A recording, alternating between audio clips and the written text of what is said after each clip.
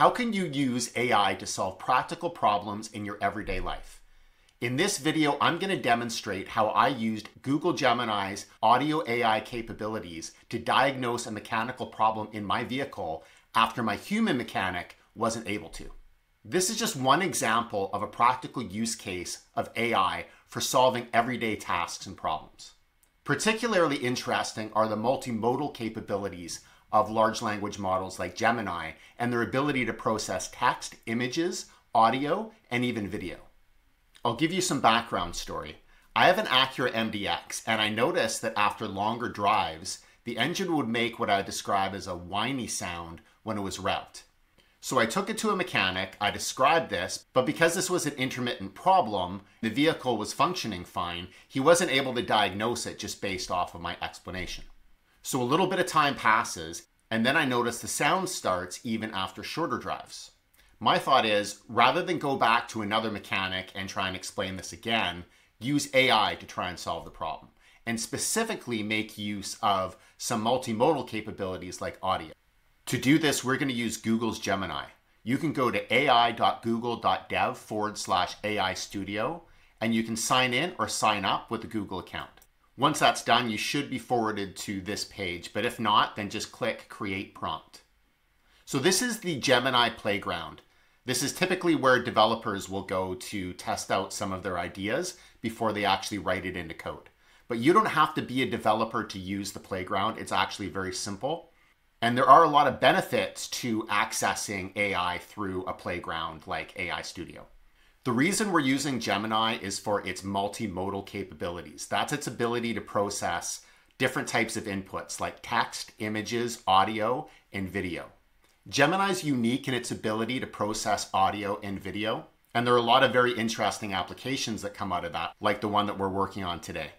The other large LLM providers like OpenAI and Anthropic can't directly process audio and video.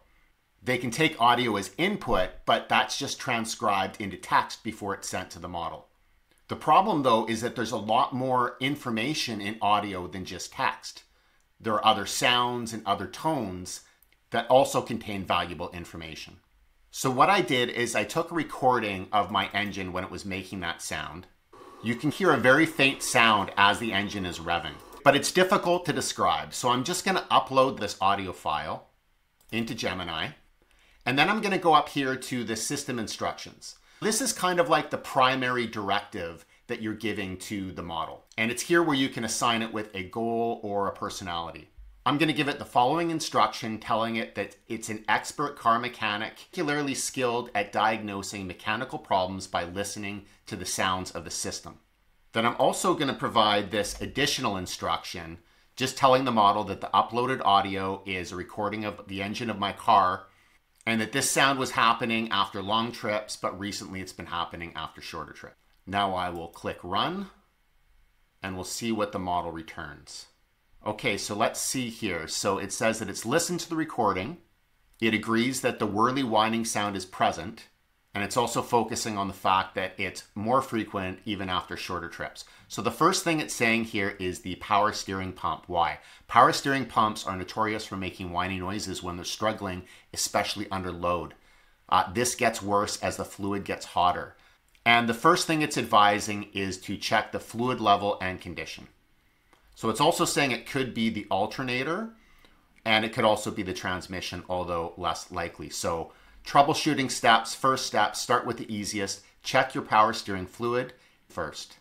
So with this information in hand, I took my car back to a different mechanic and asked him to take a look at the power steering fluid. And what do you know? Google Gemini was correct. All I needed was to have my power steering fluid replaced, and I haven't heard any strange noises from the engine since. This is really just a fun, simple example of how AI can be used in a practical, everyday situation. And there are countless other ways that AI can be used to solve problems, from small and simple to large and complex. Drop a message in the comments if you have any ideas for how audio AI can be turned into an interesting application. I'm looking forward to exploring this in the future. Remember to like the video and subscribe to the channel. Thank you for watching, and I'll see you in the next video.